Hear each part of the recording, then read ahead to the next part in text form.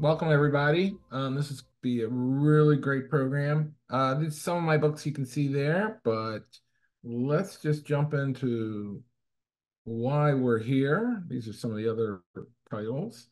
Um, I've written probably 25 books, and Titanic was one that really, when I started thinking about writing it, I felt like everything had been covered, and we're living in sort of a time of where a lot of myths are being torn down, mythology is being torn down, and so with Titanic, I really felt like I had to come in a new way, and fortunately, through wireless telegraphy, which we're going to talk about more, obviously. I really found my way into the Titanic story. So I know a lot of you out there have seen the movie Titanic. This is sort of what you haven't heard. Now, when my book came out, it was the 110th anniversary of Titanic. So World News Tonight asked if they could interview me on my thesis. So I said, sure. And we're gonna lead off. I'm gonna roll that clip, kind of give you an intro to the story, to me, and then we're gonna jump right into Titanic. Whatever you think you know about the Titanic, think again. Everyone could have been saved on Titanic if it were not for human failing. On the 110th anniversary of its sinking, a new book says that all of those lives lost could have been spared. What I uncovered was the fact that, these two ships were, one was about 5 miles away, one was 10 miles, and that in fact they could have come in and rescued these people, and they did not. Author William Hazelgrove diving into the research. All these passengers who got off to California and the Mount Temple, they all talked to different newspapers, different reporters in Canada and the United States, and they all said the same thing. They said, we saw the ship. It was right there. The RMS Californian, commanded by Captain Stanley Lord. And he says, no, that's a Russian fishing trawler, and we aren't going in. His crew watching as the Titanic sent up rockets in distress, all within just miles. Captain Smith is on board the Titanic telling the people in the boat, see that light, row toward that light. Why is this the first that I'm hearing that everybody could have survived? Well, history's written by the victors. In this case, it's 1955's A Night to Remember by Walter Lord and the 1958 movie by the same name. Iceberg dead ahead, sir! But the truth, according to Hazelgrove, is that Captain Lord and Captain James Henry Moore of the Temple, also nearby, could have rescued the 1,500 people who lost their lives so many years ago today. Here in New York City, this park is dedicated to Ida and Isidore Strauss. Ida was offered a spot on lifeboat number 8 but declined to get on board, wanting to stay by her husband's side. Now, all these years later, the legend of the Titanic endures. And maybe in those wireless coils, down on the bottom of the ocean, when they pull it up, there'll be one last message embedded in there. And you can bet it's probably that universal question that we still ask today, especially today, will you come help us? Captain Lord of the RMS Californian was later found guilty in British and American inquiries of not going to rescue a ship in distress, and he was disgraced, stripped of his titles. You can find 160 Minutes, The Race to Save the RMS Titanic, anywhere books are sold. Will they ever find the heart of the ocean, or? It's been 87 years. Does he have any theories? 84 years. I mean, this was a fascinating conversation, and I can't wait to read this book. Absolutely. Yeah. No, in all seriousness, this was, the worst maritime disaster, especially at the time, ever. Yeah. Oh. I have Jack a child. and Rose. Billy Zane.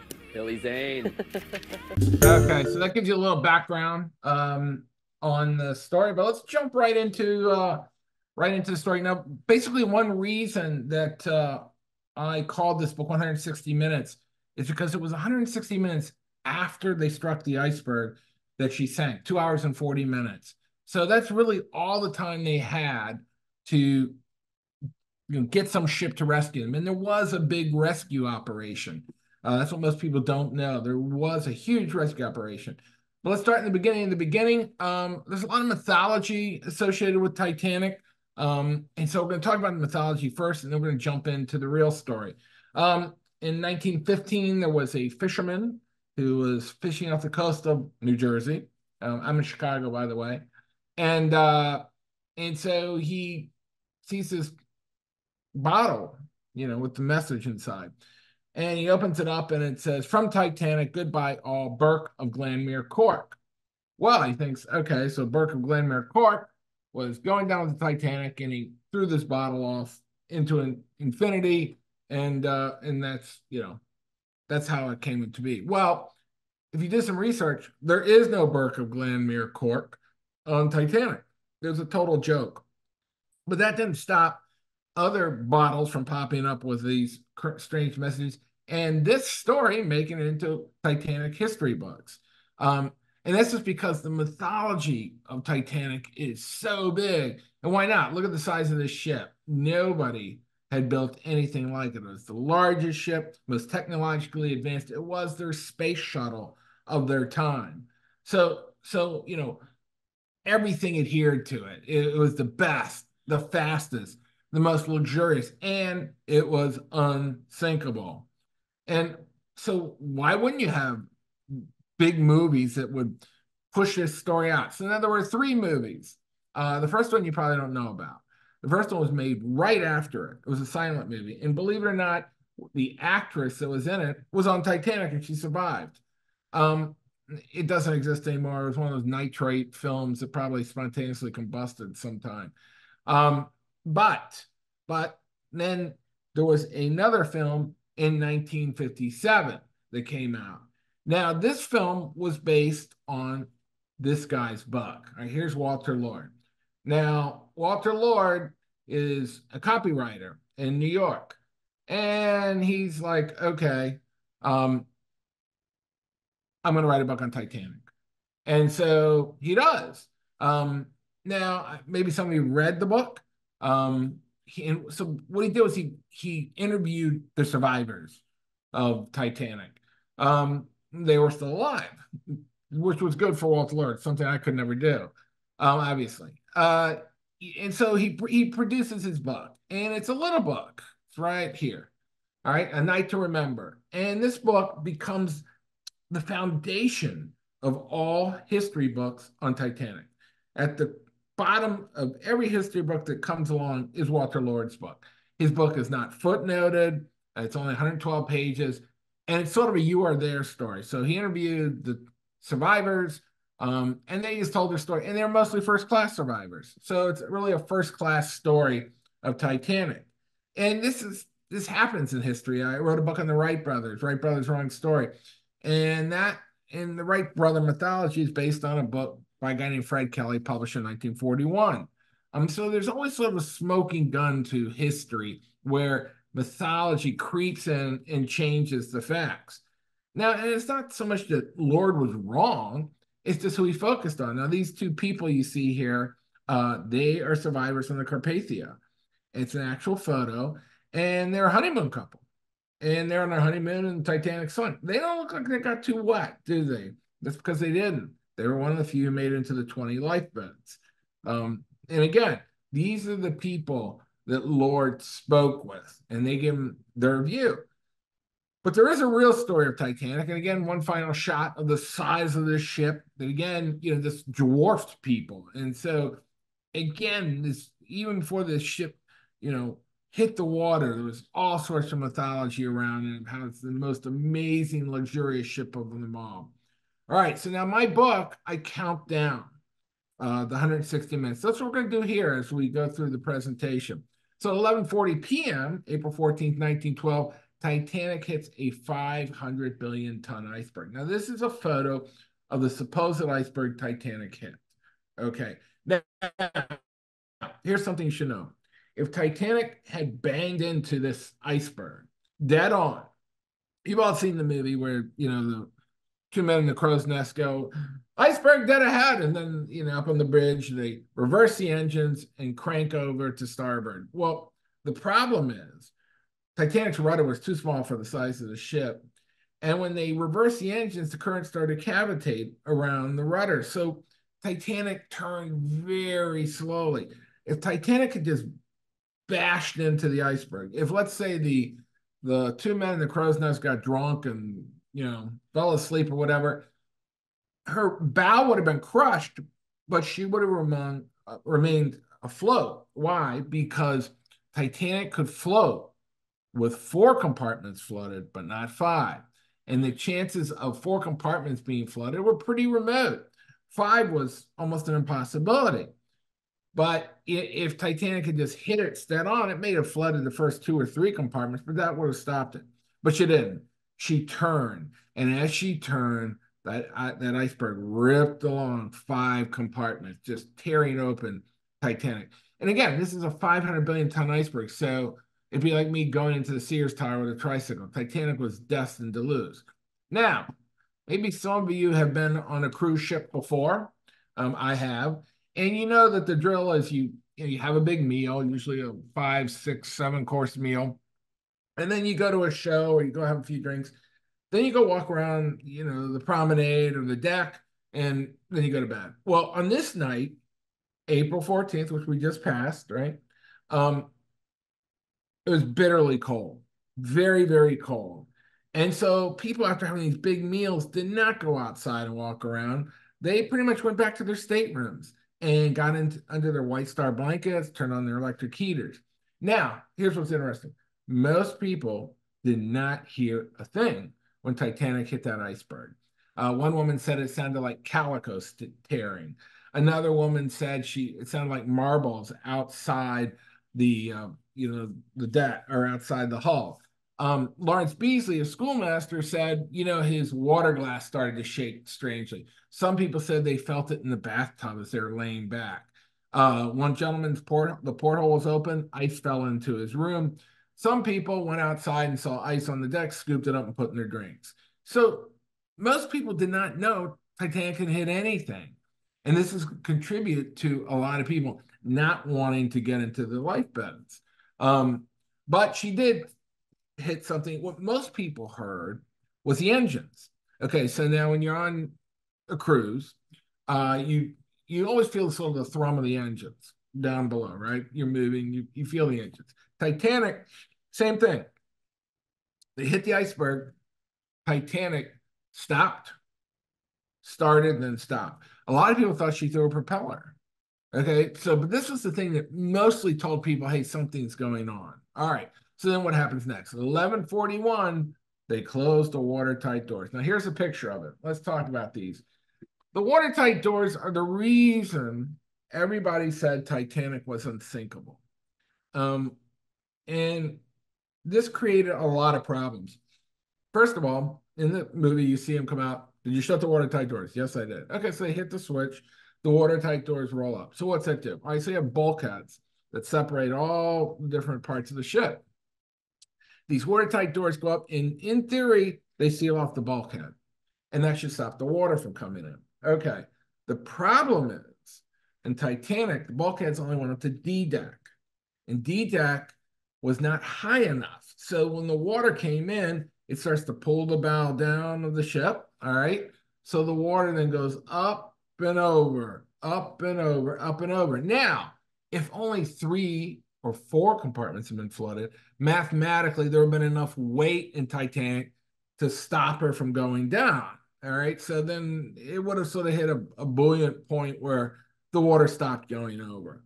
But because there were 5 compartments flooded, it's too much weight. And so like a canoe with a big anchor in the front, it plunges down, the water goes up and over. Think of this way. Let's say you're in your living room watching TV and you left the windows open in your bedroom and a huge monsoon hits your house.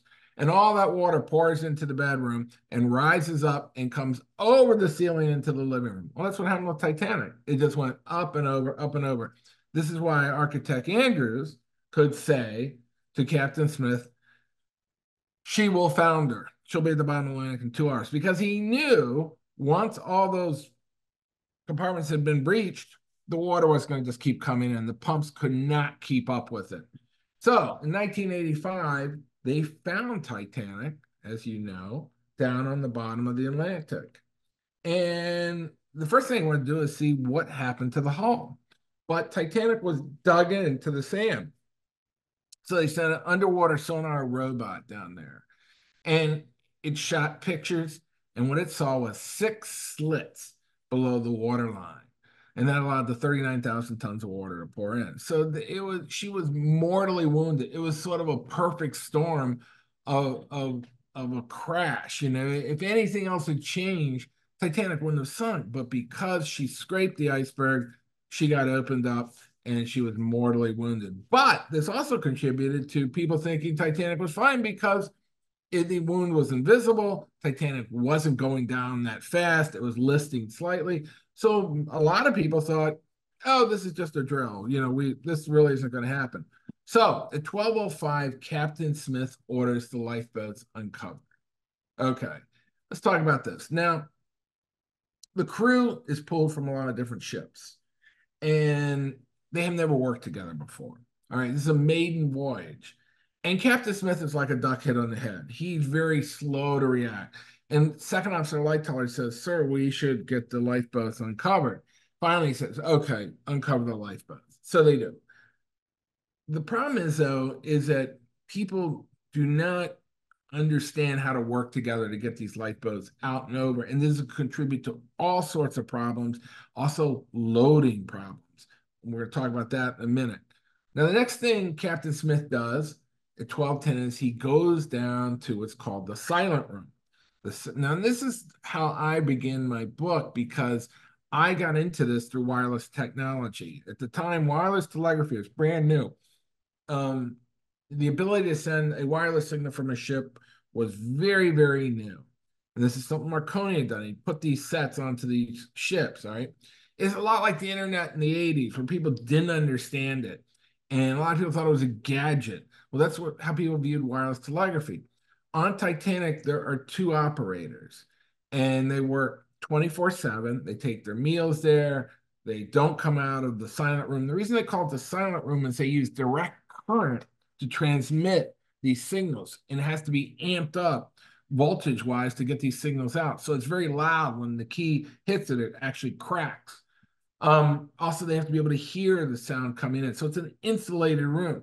All right, so Captain Smith goes down there to these two 20-somethings who he hasn't really had much conversation with. Again, he's a 30-year veteran. He's crossed the Atlantic many times. He doesn't need this new technology to tell him where the icebergs are, because there have been lots of ice warnings that they've been giving him, and they've been pretty much ignored. He altered the ship's course slightly, just a little more south, but it wasn't much. It wasn't enough. Now, these two operators, and here they are. There's Jack Phillips, who's on the left here. He's the senior operator. And then there's Harold Bride, who's the junior operator.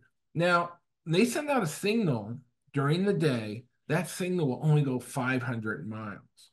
But at night, when the air is bitterly cold, it bounces off the ionosphere and goes 2,000 miles. Titanic had the most powerful wireless set you can have on a ship. All right, so this new technology is very powerful, but it's mostly being used for passengers because that's where Marconi makes his money. So somebody in the middle of the Atlantic can go, "Hey, Joe, I'm in the middle of the Atlantic. Let's do lunch when I get to New York." That's what it's used for primarily. It's a luxury item. It's sort of a gadget. Again, the crew and Captain Smith do not take it seriously. But now he realizes, hey, I need this. I need to have ships coming to help us. And so now he suddenly realizes that everybody's lives depends on these two 20-somethings. So at 12:15, the first CQD goes out, the come quick distress. And this technology is such that you just keep sending it out over and over and over and over. All right. So it just keeps going out. Imagine this ship in the middle of the Atlantic in the middle of the night on a very calm night on the Atlantic, on a very cold night. And these signals are bouncing off the ionosphere, which, by the way, they didn't even know what it was called then, for 2,000 miles. So they're bouncing off. And here's another big mythology of Titanic, was that she was out there all alone. Titanic was not alone. There's 10 ships out there. Okay, so these 10 ships are picking up her signals. This is the only actual photo we have of the wireless room. That's Harold Bride sitting there sending out signals. It's double exposed, that's why it's kind of ghostly. But it's the only actual photo we have of the Titanic wireless room. Now, you think, okay, it's these beats, the Morse code is sort of beeps and dashes and pauses, but it's not really that at all. it's actually very fast, and it's a lot of static, and you have to be able to decipher this very quickly as it comes in. Also, it's one-way communication. They don't have the ability, like on a phone, you can talk two ways. It's like, hey, what are you doing? And then somebody come right back. If you're transmitting out, you can't hear somebody transmitting back. And they can't afford to wait for people to transmit back. So they have to go on faith that somebody's getting these signals. So the question is, what do these signals sound like? Well, we're going to actually hear them right now. We're going to show you what Titanic's distress signals sounded like.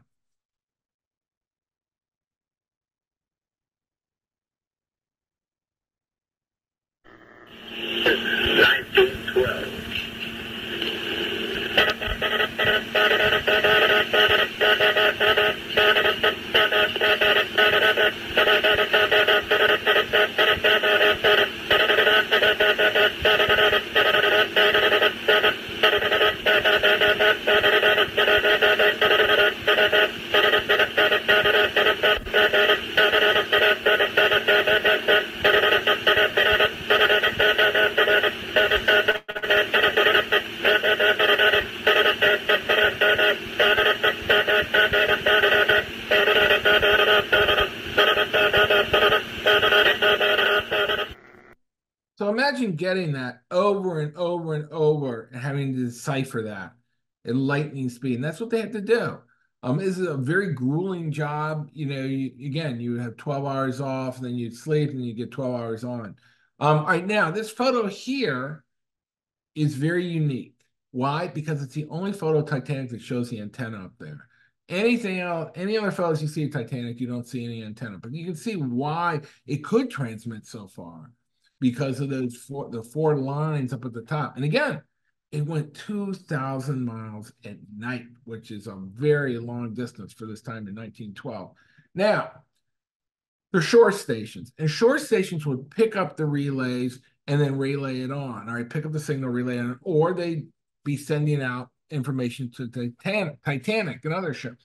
Now, Titanic had big printing presses, which basically would allow Titanic to have its own newspaper, which was an amazing thing. So at the shore station, they could actually send out, information, tell them what's going on in the world, the Chicago Cubs are doing, and people could read it in the morning over their newspaper, have their coffee, and this was amazing to people. Now, at this shore station in Nova Scotia, these stations are studies in isolation. There's nobody comes out to see them. They eat there, they sleep there, and at this station, there's two adults and a 14-year-old boy named Jimmy Merritt. And so what happens? The two adults go out and start working on the generator. And they leave Jimmy Merrick and just say, hey, don't do anything, just sit here. Well, he does. And he hears all of a sudden, these signals come in. He deciphers them, and it's Titanic saying, come quickly, we're sinking, hit an iceberg. He runs and gets the adults. They come in, they confirm it. And they turn to him and say, look, don't tell anybody that you heard this, that we weren't here. We would lose our jobs. And so Jimmy Merritt stayed quiet for like 50 years before he finally told a newspaper that he, in fact, was one of the first people to hear Titanic sink. Was sinking. Okay, now here's some actual transmissions received by the Mount Temple. Now, the Mount Temple is commanded by Captain Moore. Mount Temple is actually very close to Titanic, about 40 miles, and it's the first ship to get her signals. And you see here, CQD, this is Titanic, that gives a position. All right, now the Frankfurt's a German liner. It says, what's the matter? This is Titanic, gives position. Okay, stand by. This is Titanic. Mount Temple, what's the matter? Cannot read you, old man, but here's my position. So they can't even hear people responding. They can hear some clicking that tells them, somebody's responding. Have struck a berg, will receive, will tell captain. So there is some communication there, but mostly not. Mostly not. So what does the Mount Temple do? Mount Temple turns around and starts right for Titanic immediately to try and get there. They set up a triage station. They're trying desperately to get there as fast as they can. So actually, the Mount Temple has a very good chance of getting there. Now, here's her location, all right here, and you can kind of see her location in relation to Titanic. Again, people, the wireless operators, nobody really understands how close the ships are or how far.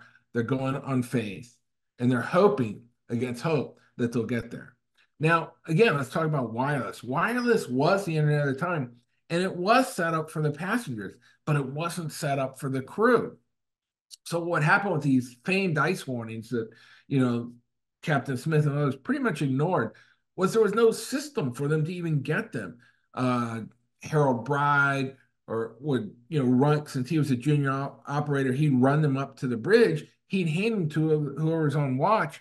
But a lot of times they would, put them on a bulletin board or not, or just lay them there.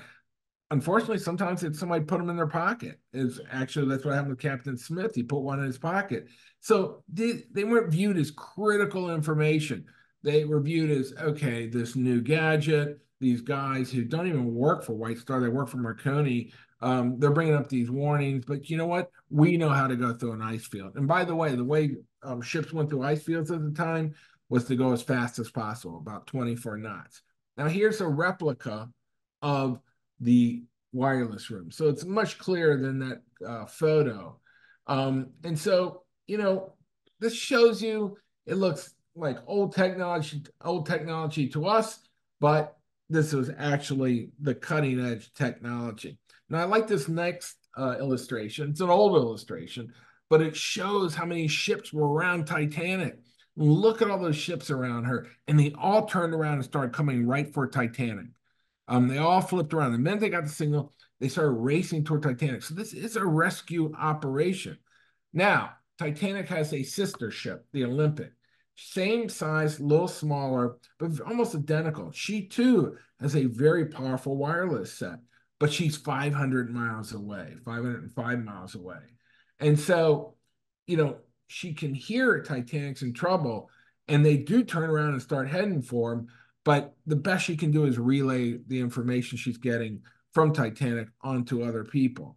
But again, nobody knows how long Titanic has except the people on board Titanic. And so these ships are coming as fast as they can. Now, I want you to look closely at this slide. This actually are the lifeboats from Titanic, the Carpathia picked up. Now, they dropped them at the dock in New York. So look at how reinforced they are. Look at how big they are. 75 people could sit in these lifeboats. These are ocean-going lifeboats. Look at how reinforced they are, okay? Because what's going to happen next is it's going to really factor into one of the big arguments of Titanic. So these are very substantial lifeboats. Okay. Now here's where it gets interesting. This is a ship called the Californian. Now, the California is commanded by a guy named Captain Lord. And Captain Lord is an old school captain, very imperious. His rule is law. Okay. Titanic hit an ice field. It didn't just hit an iceberg. So that means there's lots of smaller bergs. They're called growlers. It's very treacherous. Okay. Captain Lord hits the same ice field. He's 10 miles from Titanic. And he stops his ship. And he has no idea what's going on with Titanic at all at this point. At this point, Titanic hasn't hit the iceberg. Okay. Lord stops his ship, says we aren't going any further, and shuts it down. He has one wireless operator. Here he is. And so, he only is going to work so long and then go to bed. Now, when these ships get close together, it's like a radio being turned up. You ever get in your car and somebody leaves a radio up? Then suddenly you're like, oh my God, I'm getting blasted out. Okay. When the ships get close and these wireless operators transmit, if they're really close, it's very loud in their headset. So he has some messages for Titanic and he sends them. And Jack Phillips, who has a stack of passenger messages and is working his way through, snaps back at him and says, shut up, you're jamming me. Basically tells him, don't bother me. I can't deal with you right now. This guy in California has had a long day. and he's tired. And he goes, you know what? I'm going to bed. I'll deal with this later. And so he turns off his set. So now the Californian is asleep. Okay. For all practical purposes, she's just sitting dead in the water, not moving, and her wireless is turned off. But on Titanic, everybody can see him. They're only 10 miles away. So they see the ship's lights. And Captain Smith says to people in the lifeboats as they load them in, see that light, row toward that light. Second Officer Lightoller says the same thing. Jack Thayer, who would later write a book, he and his mother and his father, they all see the light because they're all getting in lifeboats. Lawrence Beasley, he sees the light. It's everybody sees these lights because they're that close. And so people start rowing toward the light because they're saying, this ship's going to come in and save you. It'll be here soon. Now, on the other side is the Mount Temple. And the Mount Temple is commanded by Captain Moore, and they've come very, very close now. They're getting very close to Titanic because remember, they got the signal first, and they're almost there to the ice field. Now, at 12:25, Carpathia, commanded by Captain Rostrom, gets the message. Now, he's 15 miles away, but what does he do? He takes all the heat from the ship. Now, these are reciprocating steam engines. So the more steam you have, the faster these ships go. Okay. He takes away all the heat, all the steam from the entire ship and puts them in the engines. And Carpathia's go faster than was ever designed for. And he sets up a hospital room in the dining room. He sets up a triage. He puts extra lookouts out. He uncovers the lifeboats. And he flips the ship around and goes full speed for Titanic, dodging between icebergs. He's known as the electric spark. He's energetic. He's religious. He says a prayer before he takes off because he's going to rescue his ship to try and get there. Now, on top of Wanamaker's department store in Manhattan sits a guy named David Sarnoff. He's a 20-something. One day I'll start RCA. But right now he's just working for Wanamaker's. And Wanamaker's has wireless telegraphy because it's a gizmo, and it's kind of cool for customers to go send a message. Okay. They tell Sonos to sit up there, don't do anything. He does. His headset goes off, and he hears this strange signals. He deciphers them, and it's Titanic. And it says, come quickly, we're sinking. Those signals from Titanic bounced all the way into Manhattan because, again, the ionosphere can go 2,000 miles. So it goes all the way in. David Sarnoff takes that message and runs and tells a little rag of a newspaper called the New York Times that the Titanic is sinking. Now, this technology, this new technology, this wireless telegraphy, is very cheap. A lot of kids can use it and get into it, and they do. Up and down the Eastern Seaboard, kids have little sets and they string up their wire and see what they can pick up. Okay. So these four boys in New Jersey, of all places, right? Four boys in New Jersey get together every few nights and see what they can pick up. Their parents have gone to bed. They're upstairs. They're in the kitchen, and they've strung a wire up on the roof. All right. And they're just seeing what they can pick up. And they get these strange signals. And they decipher it. And they find out it's from Titanic. It says, we've struck an iceberg. Come quickly, CQD, SOS. They're also using the new SOS signal. They run and tell their parents. Their parents come down and say, no. You did not get a message from Titanic, thousands of miles out on the Atlantic Ocean. And by the way, Titanic's unsinkable. So it's impossible that it's sinking. Well, the next day it proves they're right. And it's in the newspapers. And that's how I found out about it, because in the New Jersey newspaper from 1912, there's these stories of these boys who got together and heard Titanic first. But this is happening all up and down the Eastern Seaboard because this new technology, nobody quite understands it. Nobody has solidified it, centralized it. And so these signals are binging all over the place and people are picking them up. So in a way, it's the first real-time tragedy. Now, on the California, Captain Lord has gone to bed. And he leaves these 30 somethings up there on the bridge. And these guys have been watching this strange ship with all these lights, and they think it might be Titanic, but it looks really strange in the water. So they call Captain Lord and they say, hey, listen, there's this strange ship out there, and it looks really odd, and we think it might be Titanic. So he comes up and looks, and he goes, that's not Titanic. That's not Titanic. That's a Russian fishing trawler fishing illegally. And he goes back down to his suite, his berth. And then they see this strange ship they keep watching shoot off rockets. Now, rockets at sea mean one thing: come quickly, distress. That's it. That's all it means. Doesn't matter what color it is. So they call Lord again. And they say, sir, sorry to bother you, but that ship is now shooting off rockets. And Lord says, well, what color are the rockets? And they say, well, they're white. He goes, let me know if it changes. And that's it.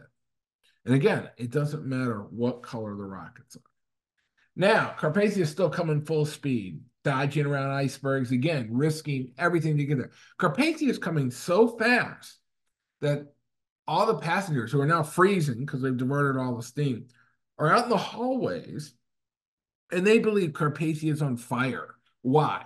Because when ships at this time would catch fire, they'd take a run for the shore and beach if they could. Okay, to just, save themselves, try and get people off the ship. So they think Carpathia is taking a run for the shore, right? And she's going this full speed because she's on fire.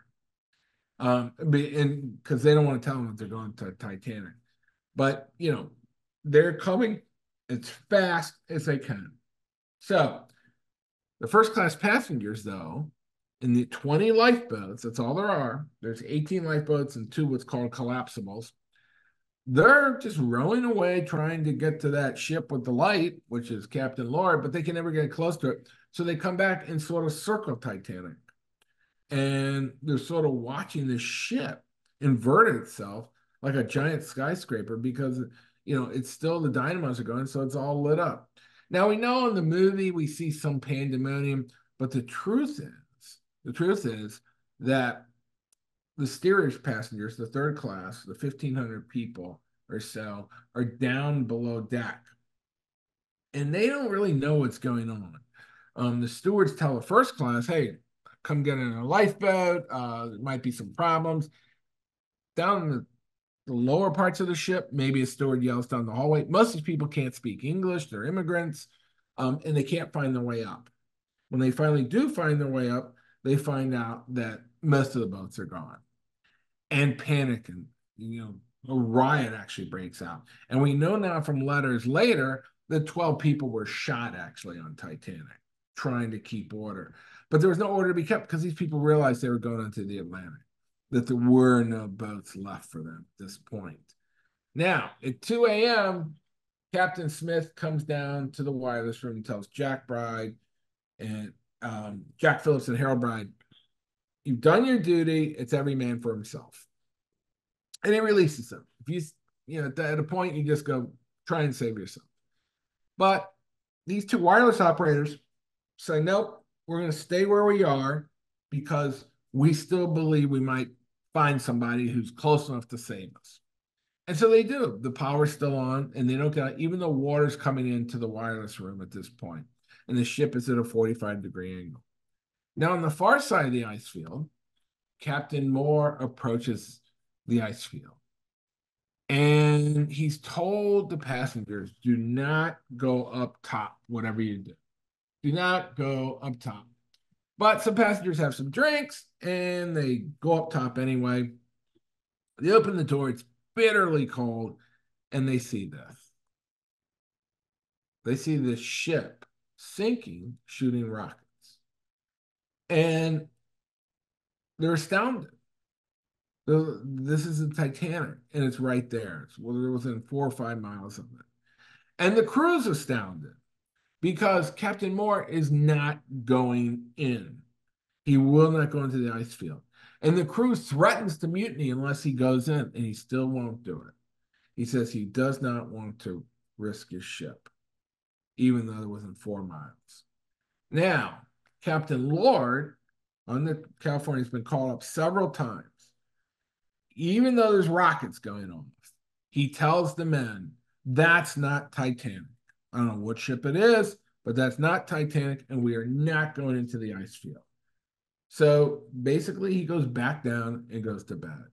Meanwhile, Captain Rostrom is still coming as fast as he can, full speed. Now the Titanic is sinking. And the first class passengers are just basically in a big circle around this ship watching it go down. And the officers on the California, they watch Titanic simply disappear.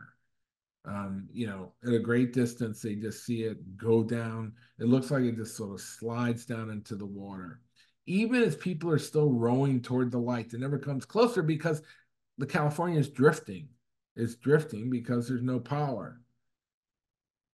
And the people on the Mount Temple, they watch as Captain Moore pulls back from the ice field and starts going parallel. And they just can't believe it that he won't go in. Now, here comes the worst part of Titanic. At 2:20 a.m., she breaks in half. We know this now because we found her on the floor. And also there were reports that she'd broken in half. But also it's amazing why people said she didn't break in half. But we know she did. And why is that? Well, because the massive amount of weight, it'd be like a skyscraper inverting, was never meant to be supported at a 45-degree angle, and the steel just breaks. They said that the rumbling, the roar of everything falling through the ship, because that's basically what happened, was just like a continual roar, because everything in this ship, all its contents are just bashing through bulkheads and collapsing down into the front of the ship, falling back as she falls back again as she breaks in two. Now, 1,500 people hit the water at the same time as Titanic goes down. This is a doll. It's on the bottom of the ocean, Atlantic Ocean from Titanic. Now they aren't drowning; they're freezing to death because it's so cold. Second Officer Lightoller will later say, who was also in the water, it's like 1,000 knives going into your body. The water's so cold. All right. And the people in the lifeboats, remember I showed you those big lifeboats, how big they were, right? Okay. They're all in a big circle watching this, and they see all these people thrashing around in the water, 1,500 people. And they later said it sounded like locusts on a summer night or in a ball game where the ball gets hit. Mostly people are yelling out, I love you, back and forth. Now, these boats, these lifeboats, these 20 boats are all half loaded. Why? Because nobody knew how to load these lifeboats. They never worked together, and they're first class people. So someone had 9 people in boats that are designed for 75 people. So there is a lot of room. There's actually room for 400 more people in these boats. But nobody goes back. Why? Because some people say, we've got to go back and save these people. And the other people say, you want to die too? You want to get swamped? We're going to die too if you go back. And so the Unsinkable Molly Brown made a reputation by saying, we've got to go back. All right. But only one boat would eventually go back.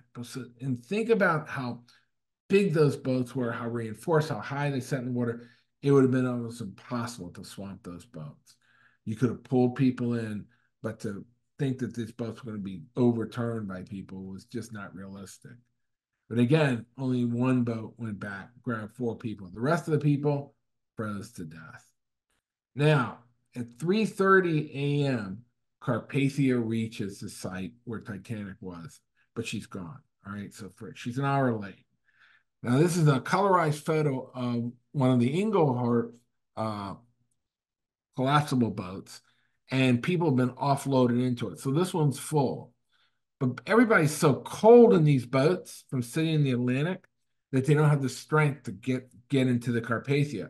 So what happens? Carpathia opens up the side hull and starts to pull people in where they usually would bring in all the baggage and all the goods that they're transporting. And they start pulling people up. All right. So, and also, by the way, the Atlantic, which has been very calm, is now starting to kick up. So it's really not a moment to lose. Now, there's a little girl on the Carpathia with a Browning camera, and she takes some photos. And here's one. She leans over. Now, look at this life bin. This is the way most of them work. There's hardly anybody in it. Look at those people look darn cold, but there's barely anybody in that boat right there. That's a big lifeboat, right? Now here's another photo of people on board. Now Lawrence Beasley, a schoolmaster, said later in his book, nobody said a word on Carpathia. Why? Because everybody realized their husbands had just died. Remember, women and children first. These women knew their husbands were gone, pretty much. Now, the whole world wants to talk to this guy, Harold Bride. Why? Because he knows the story of Titanic. Now, Jack Phillips dies when Titanic goes down. Harold Bride survives under an overturned lifeboat, but his feet are frozen blocks of ice. Terrible frostbite. And when he's pulled onto Carpathia, he passes out. But they wake him up. Why? Because the wireless operator on board Carpathia is exhausted and he can no longer transmit. And Harold is the only person who knows Marconi Morse code. And so he's pulled into service. And one of the first messages he gets is from Guglielmo Marconi, his boss. And he sends him a message. He says, listen, don't talk to anybody. Don't tell anybody about what's going on because I've arranged for you to talk to New York Times. You can get $5,000 to give them your story. And so Harold Bride doesn't tell anybody what's going on. Even the president who wants to know, he is an information blackout. So now the California finally wakes up. They wake up the Marconi operator. He confirms Titanic sunk. Captain Lord says, I still need confirmation. They give him confirmation. And even then, he doesn't go straight into the ice field. He goes around it. Now, Carpathia reaches New York with the survivors. And they hit the bay, New York's bay, and it's pandemonium. There's all these reporters on boats throwing money literally at the boat. They're telling survivors, jump overboard, we'll pay you anything you want for your story. Some try and climb on the boats, they have to get thrown off because everybody wants to know what happened. So after they drop off the lifeboats at the White Star dock, the lifeboats, they're on Carpathia from Titanic, they pulled on board. They didn't get them all, but they got a lot of them. And that's that picture we saw. They head over and they dock, and people start coming up. But Guglielmo Marconi is the first one who goes on board. And this is where my book begins, is right as Carpathia is pulling up. And he goes right to the wireless room where Harold Bride's working. He says, your job is done.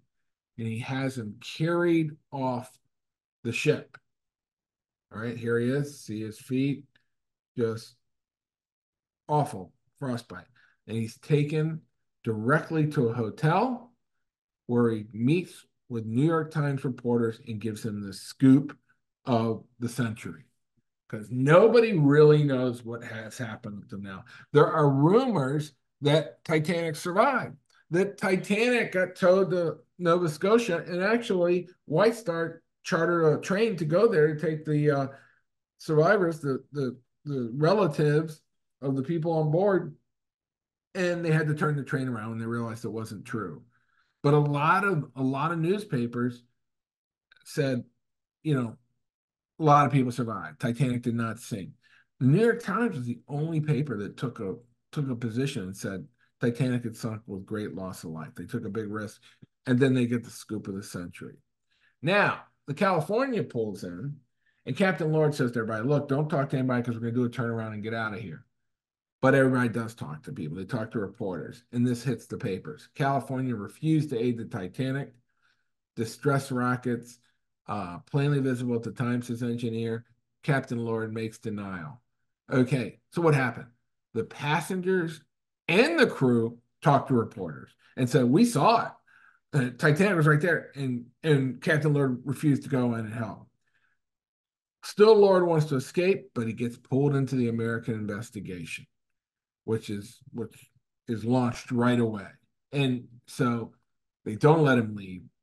And he has to testify, and he tries to talk his way out of it. But, they say, well, did you see the rockets? And he said, yeah, I saw the rockets, but they were white. And they say, does that matter? And he says, no.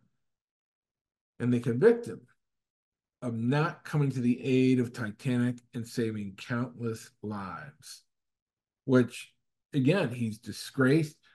Britain actually has the same type of investigation, and they convict him as well. So he's disgraced for all time, stripped of his title.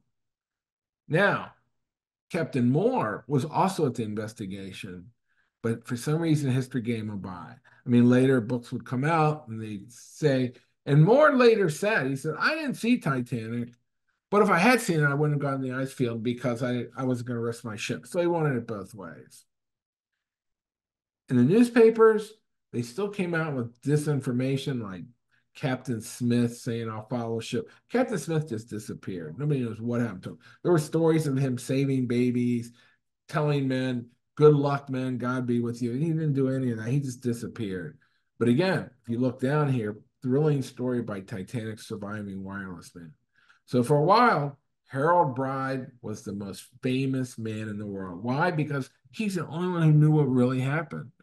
And so he told his story, and it went all over the world. Captain Rostrum, he got the Congressional Medal of Honor. He got medals from women's groups. He got medals from the British. Why? Because he acted the way we all hoped we would act in this situation. He was the hero of the hour.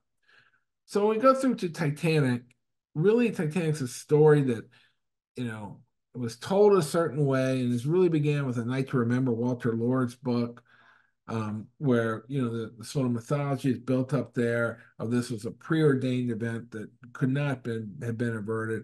But the truth is, 1,178 people could have been saved in those lifeboats, but only 706 were loaded on. So 400 more could have been saved there. And the 1,500 people who drowned in the Atlantic, a lot of them could have been saved if Captain Lord had come in or Captain Moore had come in and tried to rescue people. And, it's interesting that as of this writing, they have a plan to go down and pluck the wireless room off from the bottom of the Atlantic and bring it up. And there's hope that there's some sort of energy will still be in these coils. And if there was, certainly one of the last messages that they would have there would be the plea that they sent out, which again, when you change it from a CQD or an SOS, it's just a basic plea, really. And that was, will you come help us? And that's the same eternal plea we have today. And this final slide is the embalming ship that went back to get the bodies. And by the way, most of the bodies were lost. The currents took them away. And the bodies that they could get, they took to Nova Scotia, where there's a Titanic cemetery today.